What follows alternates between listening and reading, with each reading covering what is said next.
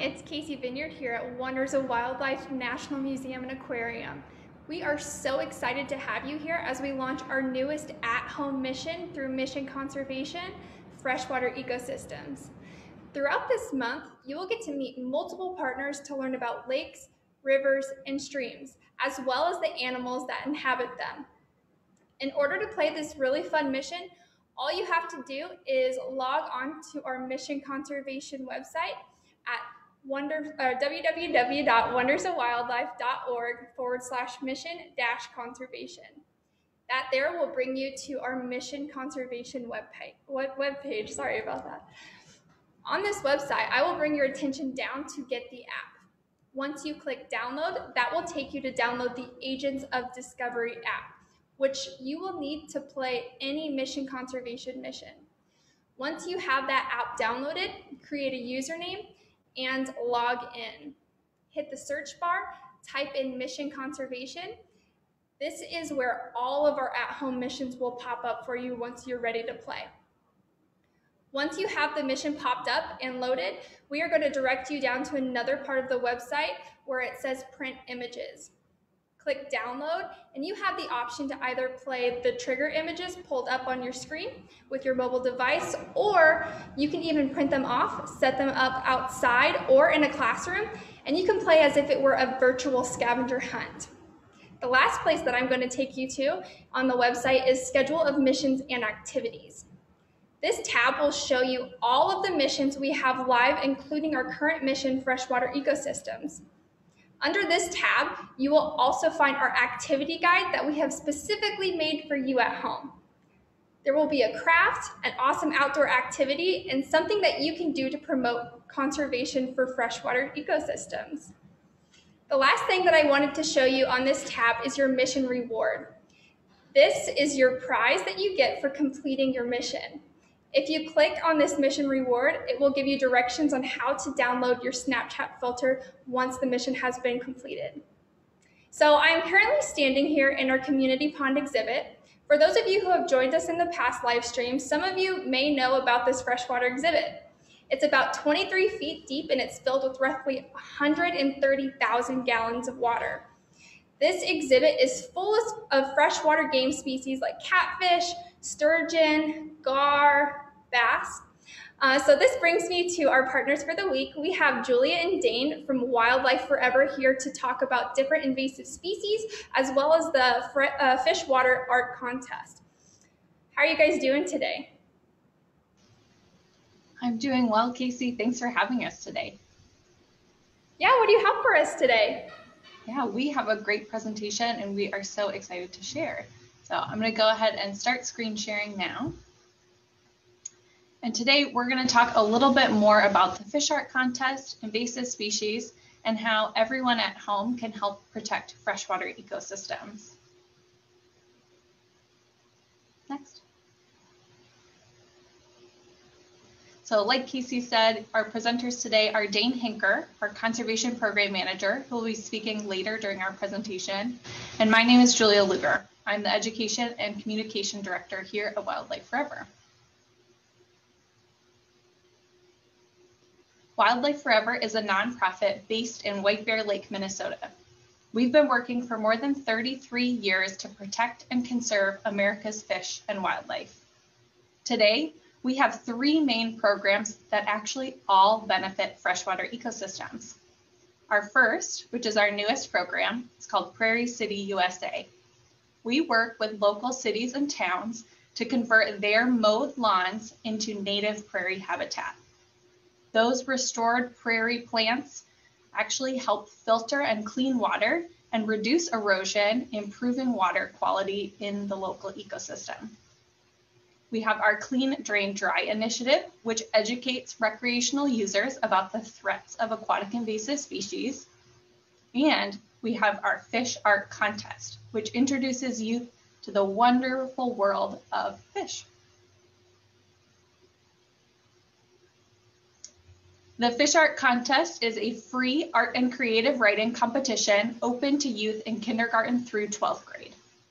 We have an official fish list of more than 100 different species, ranging from freshwater, saltwater, and migratory species that anyone around the world can learn and participate in. Our 2021 contest is open right now. You actually have about 3 more weeks to get your entry in, either by mail or email. The Fish Art Contest is proudly supported by our title sponsor, Bass Pro Shops, by the USDA Forest Service, Guy Harvey Ocean Foundation, National Fish Habitat Partnership, and Western Native Trout Initiative. We are really excited for this year of the contest, and I'm actually going to stop screen sharing to show you just a few entries we've already received. So already we've gotten entries from participants around the US and actually from about 20 different countries. We've gotten 500 different pieces of art and writing highlighting some of the beautiful species that you can find around this globe. We can't wait to see your entry, and I can't wait to share a little bit more about the wonders of freshwater fish. I'm going to go ahead and hop back into our presentation now.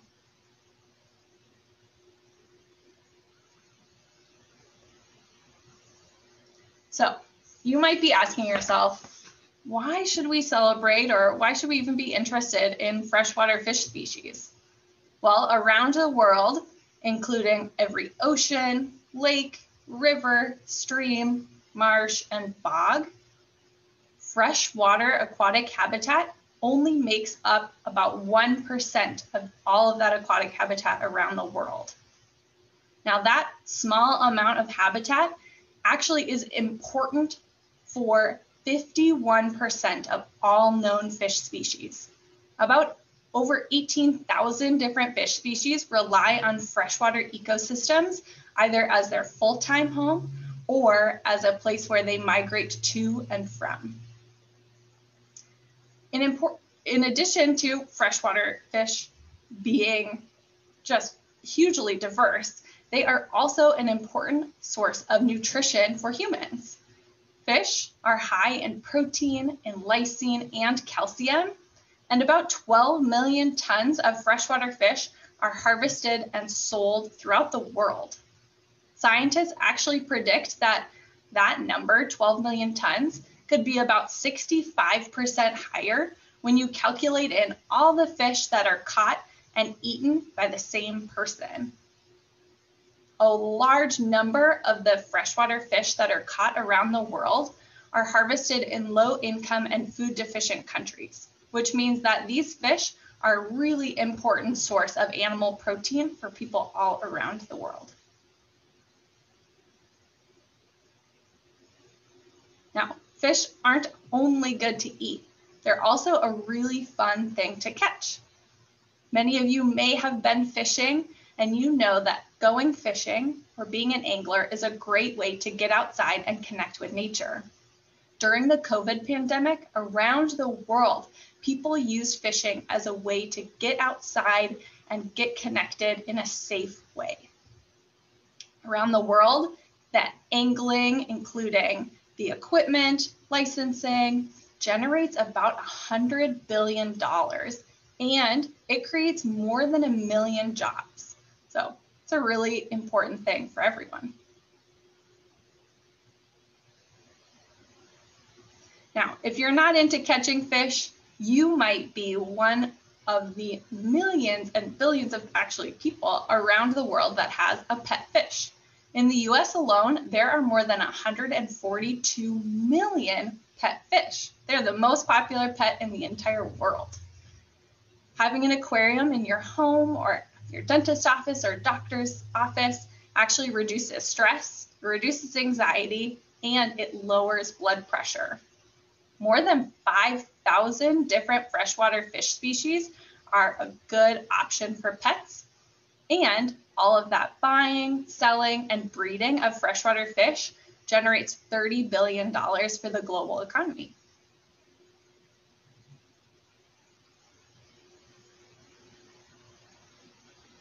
Next. Now, fish aren't just important for us. They also play a really important role in the place they live. Fish, especially these migratory fish, the photo here in the background is of American shad. These fish live part of their life in the ocean and then move through freshwater streams, bringing in important nutrients to feed not only predators, but also some of those lower decomposers and other things when they die. So they play this really important role in freshwater ecosystems. But freshwater fish are unfortunately in trouble. Scientists predict that 30% of all freshwater fish species are at risk of extinction. Last year alone, 16 freshwater fish species were declared extinct. Freshwater fish are having issues with pollution, overfishing, with damming of free-flowing rivers. They're struggling with climate change and with invasive species. Invasive species, like I talked about earlier, is one thing that Wildlife Forever is working on. So I'm going to pass this presentation over to Dane so he can share a little bit more with you about them. Yeah, thanks, Julia. And if I can show my screen here at the office, I got a couple examples of these invasive species that I'd like to show you guys.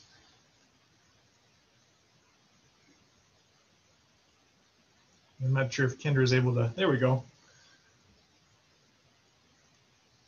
All right, can you guys see this?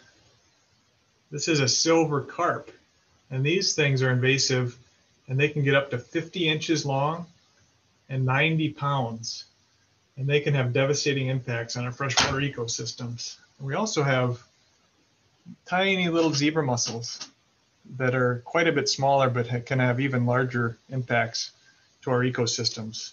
We can jump back over to the presentation there, and I'm going to talk to you a little bit more about the impacts of invasive species and what you guys can do to prevent the spread. So we have here just a couple example photos of those species in real life. Zebra mussels on the left, just totally covering up a native clam. Really sad picture. And then on the right, you can see silver carp, also called flying carp, as you can see why when a boat's traveling through the water, it will actually disturb them, and they can go flying up through the air in large infestations, and it can actually hurt people as you're boating through the water. So there's a lot of reasons to prevent the spread. We can jump to the next slide. So some of you may have heard of invasives, but some of you may not have. So I'm going to just start from the beginning with what is an invasive species. And really when it comes down to it, it's a plant, animal, or other organism that's not native to an ecosystem. They've been brought here usually by humans, intentionally or not, usually not, and they can have really harmful effects to local ecosystems, especially freshwater ones, because for one reason, they don't have any natural predators.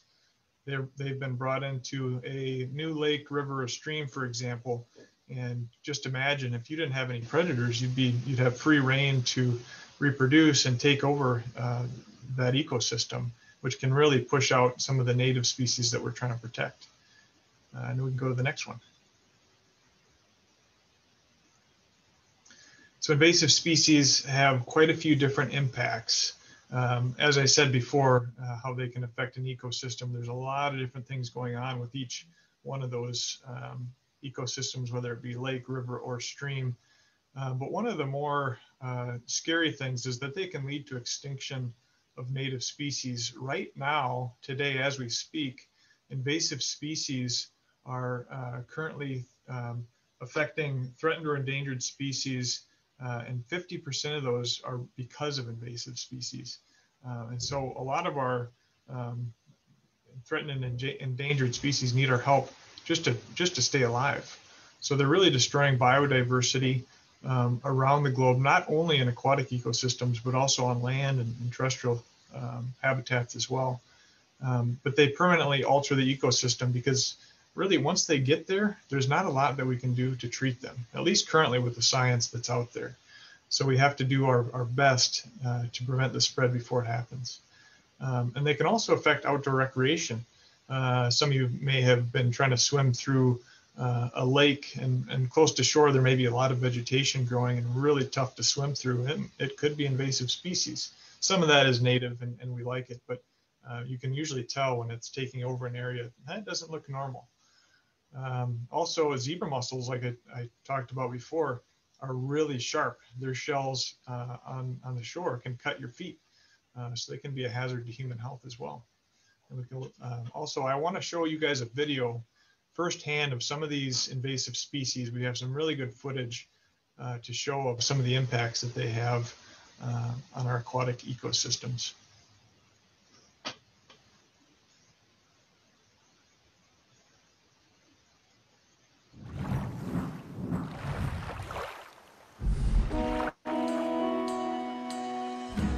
The United States abounds with an abundance of water resources. These waters have shaped generations of Americans into passionate users and stewards of the environment.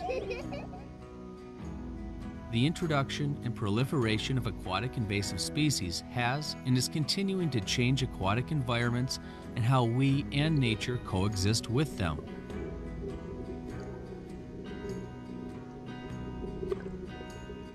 Stewardship of nature is a responsibility of all of us.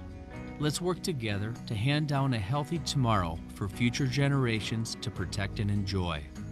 Please visit cleandraindry.org to learn more about aquatic invasive species and what you can do to help prevent the spread. This message is brought to you by the Clean Drain Dry Initiative and the U.S. Forest Service.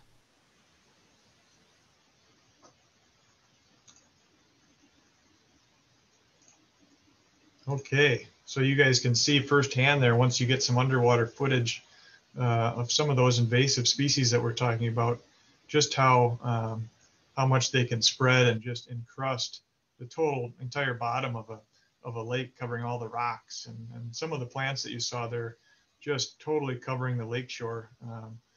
It's just devastating to see. So if we can jump back into the presentation, we'll keep talking about some of the impacts here. So one of the big questions is, well, how do they get here? And so there's a couple things. We have primary and secondary spread. Primarily, we have large ocean-going ships. You know, in today's world, we have a lot of international travel and trade and commerce going on. And so with that, there are some consequences. As you can see in the background photo is one of the ships that I'm talking about. And what can happen is when one of these ships goes off to some international waters, and sometimes what they can do is suck in water. When they come back into the United States to pick up a new load, they actually dump that water out. It's really just there for a stabilizer during their travel. But when they dump that water out, it can still contain live organisms from a completely different ecosystem someplace else around the planet. And so some of those species can actually get established here and take over. And like I said before, just have the same impacts that you saw. No predators, they have free reign and they affect the balance of the ecosystem. But we also have secondary spread, which really comes down to you and me and things that we can do to prevent it. But boats and trailers, you know, when we go from one water body to the next, usually they can hitchhike a ride on our gear. So if you have a boat and then you pull out and put it on the trailer, there might be just a little bit of water left over, or maybe just a few weeds that get tied onto the trailer as you pull it out. Well, those things, that can be the means for introduction into a new water body if you go over, you know, that same day. Fishing gear is another item that we need to worry about cleaning and making sure that we don't transport any invasives that way. But also not mentioned on here are docks, lifts, and rafts. You know, people that have cabins, it's important to make sure that anytime you pull anything out of the water, to examine it and make sure there's nothing you know, odd growing on it, that if it's being transported to another water body, you need to pay attention to that before it goes there, because it could have those same impacts somewhere else, and we don't want that. So let's jump over to the next slide. So I wanted to take you guys through one case study of just one species, just to kind of give you an example of these invasives and how they can have impacts and how they get here, kind of the whole story. Because really, if I were to do this for every one, there's thousands of species here now. And so Some of them have more impacts than others, but zebra mussels are one of the worst. And they're pretty widely known. Most of you have probably heard of them before, but they can survive in lakes, rivers, and streams and ponds. But they were introduced 30 years ago by the same means that I described, these ocean-going ships in the ballast water that got dumped out into the Great Lakes 30 years ago. And since then, you can see the map on the bottom right, all the states in green, they now have zebra mussels from that initial introduction. Isn't that crazy to think about them getting spread that far in 30 years? And there's still quite a few states that don't have them yet, so we have a lot of work to do to protect them. But the impacts of zebra mussels really come down to the fact that they consume large amounts of microscopic plants. They're called filter feeders. So you have millions of these in a lake or water body, and they're just filtering out all the nutrients and plants and that other native species need. And so they're out competing and stealing that food from them. And they have no predators, so they just continue to do that more and more. And one female can produce up to 1 million eggs during one season. So you can see, as a mass producer like that, they can start to take over a lake pretty quickly. And we can jump over to the next slide. The other impacts they can have are just by the fact that they can attach to any hard surface.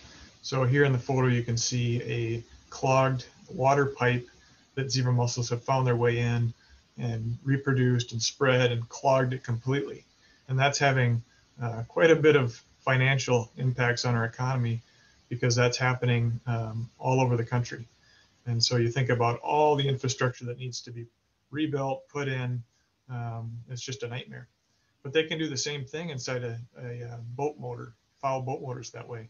And as I mentioned before, if their shells are on the shore, which they often get washed ashore, they can cut your feet pretty easily. They're really small, really sharp, and it doesn't take much to cut your foot with one of those. And we can go to the next slide. So you may be wondering, it sounds kind of depressing. Well, what can we do? And that's one of the programs that we have here at Wildlife Forever, is trying to slow the spread and to stop the spread of invasive species through our Clean, Drain, Dry initiative. And so if you go to the next slide, you can see some of the work that we do. It's really a public outreach and education campaign that we run here out of our office, educating the public on the best management practices to stop the spread of invasives. And so you'll see signs at boat ramps reminding boaters and anglers and just outdoor recreational users how to prevent the spread. And so clean, drain, dry are kind of the common principles that you need to remember. And on the next slide, I'm going to show you what those steps really mean.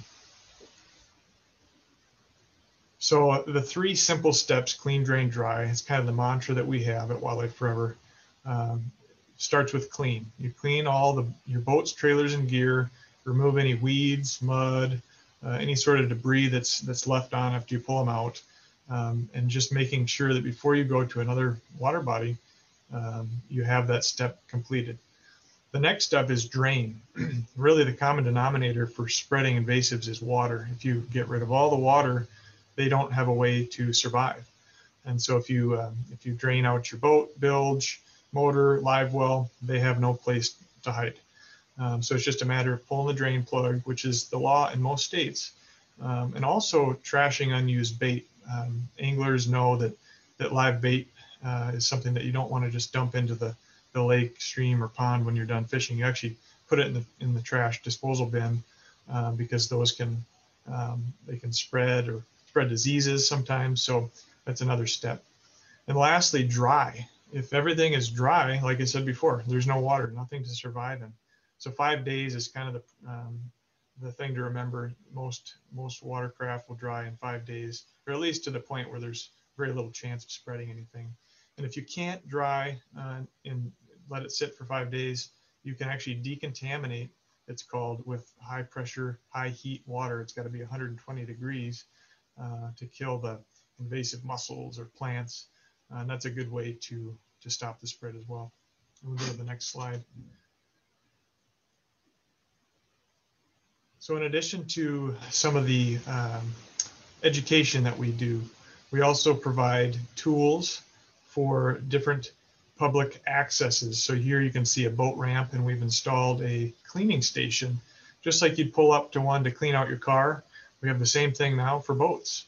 It makes it easy for people to reach under your trailer, pull out any weeds. You can see there, he's pulling out a weed off the back of the prop, the propeller there of the motor. Anything even that small needs to come off. So these stations you'll see have an air compressor for an air hose. You can blow things off, or they've got a brush. They've got a wrench to pull your plug. There's also a vacuum. You can suck all the water out, or vacuum up dirt and debris. And actually, if you want to show my screen here at the office again, I have a couple of these tools to show you firsthand in a smaller station that we're starting to see more and more. And I want you guys to know what that looks like, because we distribute these across the country, so you may see some in your backyard sometime soon. But I don't know if I'm full screen there, but if you guys can see this plug wrench, this is actually used to twist and pull out your boat plug and drain your boat out.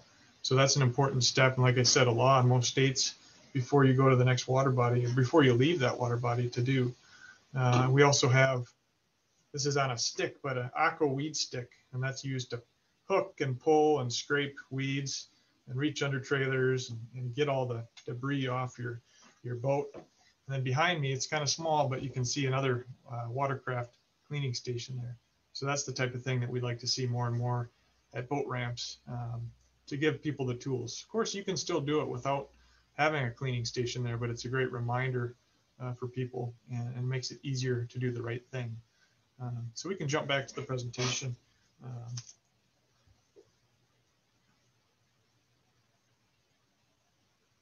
So lastly, I'm going to leave you guys with how you can help. So remembering always the steps of clean, drain, dry. But in addition to that, it's understanding and learning the species, the invasive species that might be in your area. Because if we have active citizens and volunteers looking for these things and catching them early, that's our best chance of slowing the spread. Because once they get established, it's really tough to do anything about it. So learn the species in your area. And if you see anything, contact your local state conservation office. There usually is an employee there that is taking those calls, and would be extremely glad that you called and let them know that you may have found something. So that's the main thing with invasive species, is you see something, say something, and just practicing the clean, drain, dry steps. And Julia was going to take you through some of these other best management practices for things you can do in your area. Yeah, great. Thanks, Dane. So like Dane said, you can make a big impact by preventing the spread of invasive species.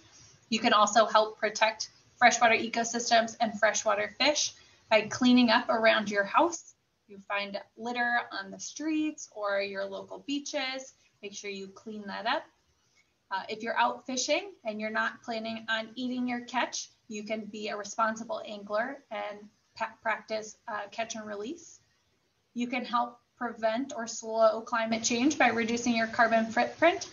And like Dane said, you can stay educated, learn more about the freshwater ecosystems in your area, about the fish and the help that they need, and learn more about invasive species. On our last slide, we would love to have you join us. If you'd like to learn more about the fish art contest, you can go to fishart.org. If you'd like to learn more about invasive species, go to cleandraindry.org. Our contact information is there. We would love to get you connected and help you take the next step to preserving freshwater ecosystems. Thanks for joining us today.